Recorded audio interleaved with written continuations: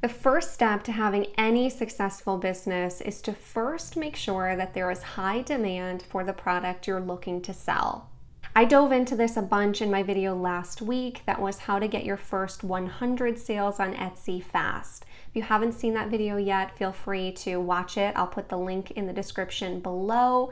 I really dove deep into how to make sure there's demand with a product, how to make designs that'll sell, and then actually catapult your store into getting your first 100 sales quickly by doing the research in the first place before you actually make anything for your store. So I wanted to make today's video to actually show you that in action. Instead of just telling you how I would do it, I'm going to actually show you a step-by-step example of me finding best sellers, showing you what types of designs are trending, and then actually making a few best-selling designs with those trends for you so you can see it all put together.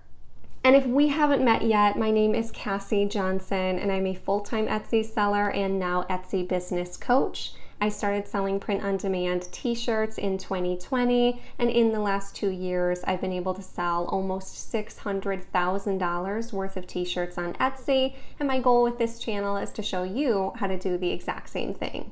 So I'm making this video in the summer of 2022. So typically what I recommend spending your time on designing for would be about 50% of the time more evergreen niches, which are niches that can sell at any point throughout the year. Some good examples of these would be funny, sarcastic shirts, mom shirts, teacher shirts, nurse shirts, and so on. That way you have a consistent income coming from shirts that can sell at any point. And then I'd spend about the other 50% of your time on what you think is going to be selling 8 to 12 weeks from now. So that can be what season we're going into, like fall, what holidays, like Halloween, or if there's any big appreciation days, like Teacher Appreciation Day coming up. You want to be always looking to the future and designing for those in advance. But like I said, I'm making this in summer of 2022. So we are coming up on the biggest quarter of the year, which is Halloween and Christmas are going to be the two biggest niches to focus in on at this time. And right now I'd probably actually recommend focusing about 75% of your time on the holidays and niches for right now to make sure you're prepared to have your most successful 3 months of income that you've ever had. So let's jump in and take a look at some bestsellers, and then I'll show you how I would actually incorporate some of these trends into making best-selling designs with you. So just like I showed you in the video last week, I'd start with a really generic term first, like Halloween shirts. And this is just where you want to start. You don't want to only design for the holidays on these more generic keywords. This is just the beginning of the rabbit hole to then find smaller sub-niches as well to make more specific designs. So to find only bestsellers, you can come to this All Filters button and you can actually click the bestseller button right here and go ahead and click Apply. If you don't see the bestseller filter, then you can actually try going into incognito mode, which you would just right-click the actual browser that you're in and say Open a new incognito browser, and sometimes that will get it to actually show up for you. So taking a look through the best-selling designs here, you can see that these collages of graphics sell well. Some spooky text-only designs can sell well.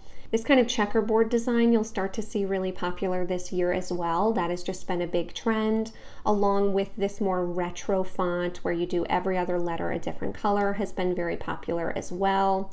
As you look through the results, you want to start paying attention to what kind of sub-niches there might be that you want to sell in for Halloween.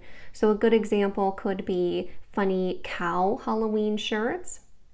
When you look through more, you might see some actual teacher-themed Halloween shirts, dinosaur-themed Halloween shirts, kids-themed Halloween shirts. You'll slowly see a lot of other sub-niche potential that you can write down on a list or take a screenshot of, and then go and research those by themselves. So that's what I was talking about with the beginning of the rabbit hole. You just want to start with the general term of Halloween shirts, but then you want to eventually move into more specific niches as well. Here's another example of more of the retro fonts in a design. More retro fonts are selling well this year. More retro graphics are definitely doing well this year.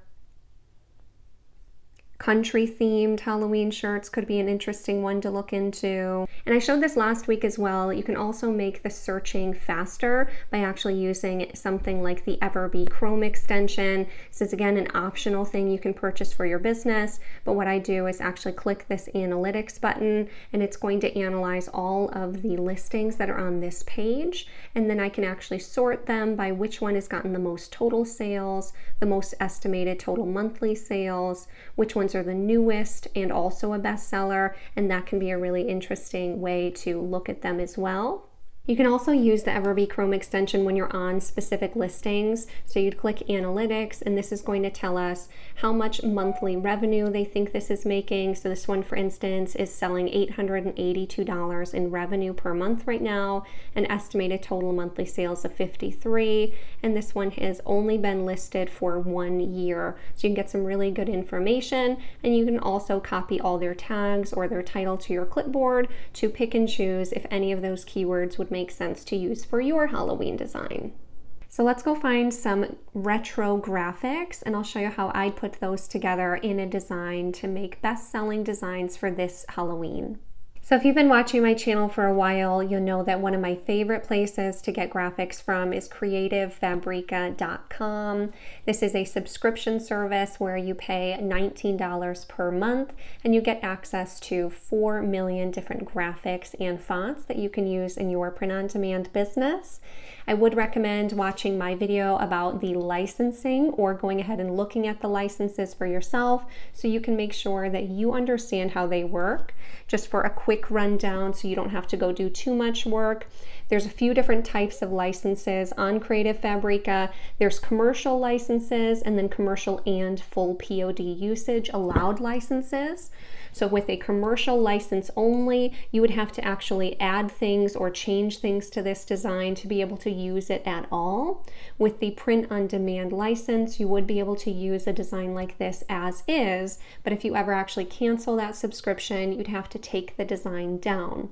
Whereas if you took a design like this, used it as an element, and then made it your own by adding text and adding different graphics, adding different colors, then you can actually keep that up forever once you eventually cancel your subscription. You just can't continue to make more designs with those same graphics. And if you haven't tried Creative Fabrica yet, this is your sign to go ahead and give them a try. They do have a deal going right now where you pay only $1 for your first month's trial, and that is with the link down in my description. So feel free to pause the video, go sign up for the subscription, and then follow along.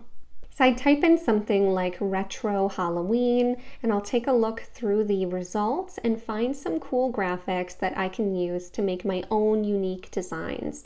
I've chosen to not use any of the fully pre-made graphics on Creative Fabrica myself. I always want to make my own unique version, but that's just my preference.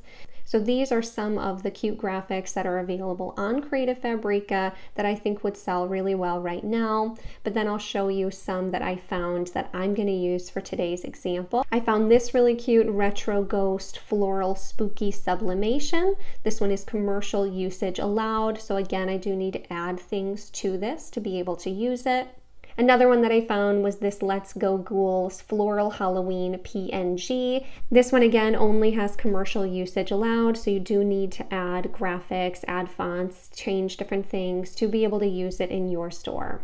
So to start with for your designs, I like to use a website called canva.com. This is a pretty inexpensive design website. I believe it's about $12.99 per month, and you get a discount if you pay for it the whole year all at once.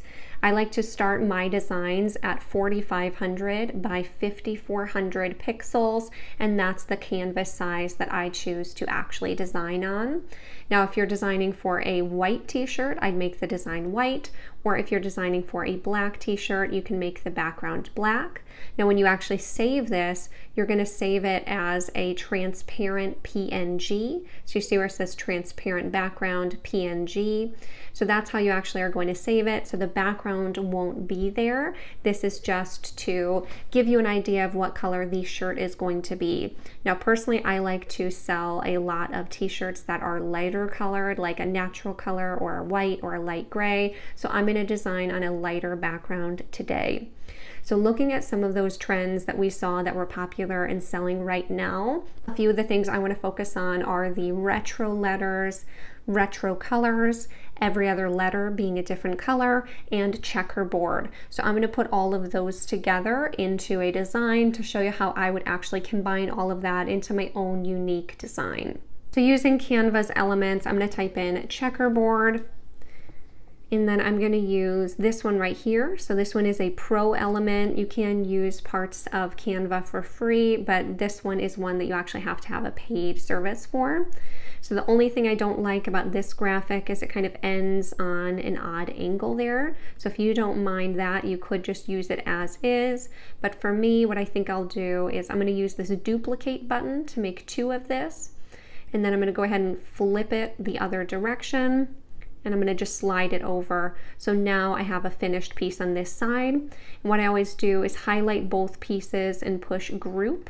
So now I can move these together instead of an independent item. So I grabbed this cute little ghost that I got from Creative Fabrica, and I'm just going to go ahead and put him over the checkerboard like we saw a couple of the other cute best-selling designs. And then I'm going to add some text to this design. So I'm going to go ahead and push the letter T, and that's going to bring up a text box. So if you wanted to do a really similar to the design to the one that you saw, it would say, "Creep it real." But what I'd recommend is actually using a different saying. And what's nice is once you get a design style that you like, you can actually just change out this saying and make a bunch of different designs with this exact same graphic set. So let's just use Creep It Real right now for an example, but I want to change this to a more retro font. One of my favorites that I got from Creative Fabrica is this Peace and Love font. And what's fun is it comes with 2 different versions. It comes with this solid version and also an outline. So I'll show you how I use the 2 of those together. So we'll go ahead and make this just the right size.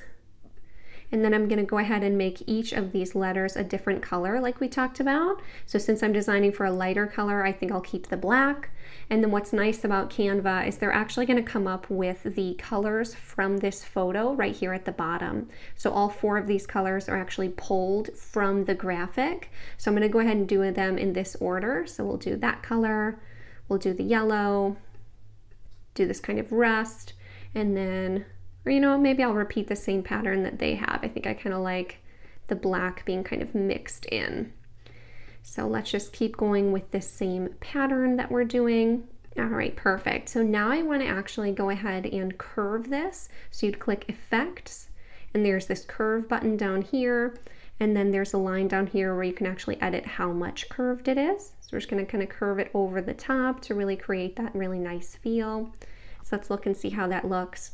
So I like this lighter color because it matches the graphic, but I think that it's going to get a little bit lost on some of the lighter color t-shirts. So this is when the other version of this text really comes in handy. So I'm going to actually duplicate this text here, but I'm going to change it from this font to the outline font. And then I'm going to actually change it to be just a black color. So then now here, it gives our design a nice outline, and if you didn't know, you can actually use the arrows keys on your keyboard to move your design up and down to get it in just the right spot. And so there, now you can see that this is going to look really nice on a lighter colored t-shirt. I think I still want to add maybe a little bit more, so I'm going to add some bats to this design. So let's add something like this to it, just to add a little bit more visual interest. Maybe I'll make him a little bit smaller, add him over here, and then you can always duplicate it. Maybe I'll add this down here. Now flip it to be the other direction.